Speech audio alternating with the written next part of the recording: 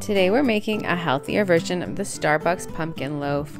Ours is almond flour, it's paleo, gluten-free, dairy-free, refined sugar-free, lower carb, all the things so you don't have to feel bad about eating more than one slice because it's that delicious. I almost ate the whole thing.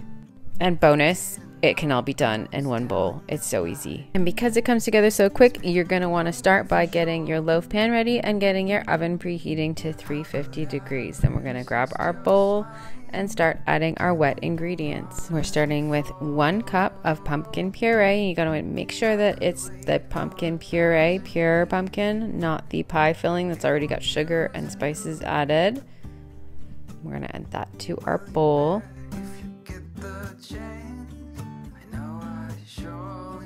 Next, we're going to add 3 eggs.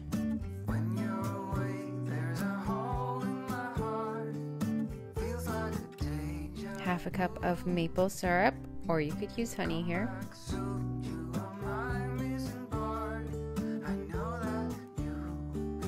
A tablespoon of vanilla extract.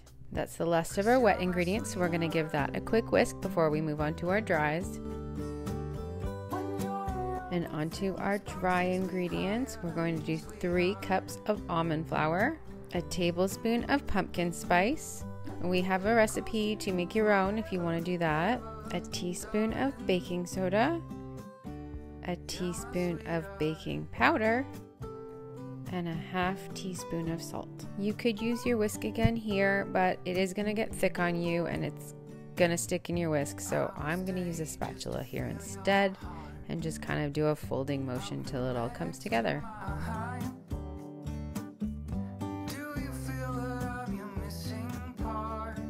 Once you no longer see any dry patches, then we're going to transfer it to our loaf pan. Then we'll smooth it out.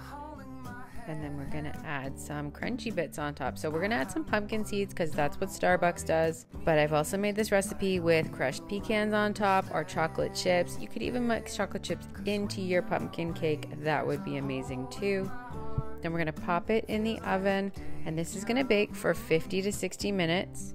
You're going to want to test it with a toothpick, and when your toothpick comes out clean, you know you're all done. And then you're going to pull it from the oven and you're going to put it on a cooling rack and let it sit for about 20 minutes before you try cut it. If you decide you can't wait, just be warned, it's not going to cut nicely on you, but it is going to be delicious. You're just not going to get nice slices.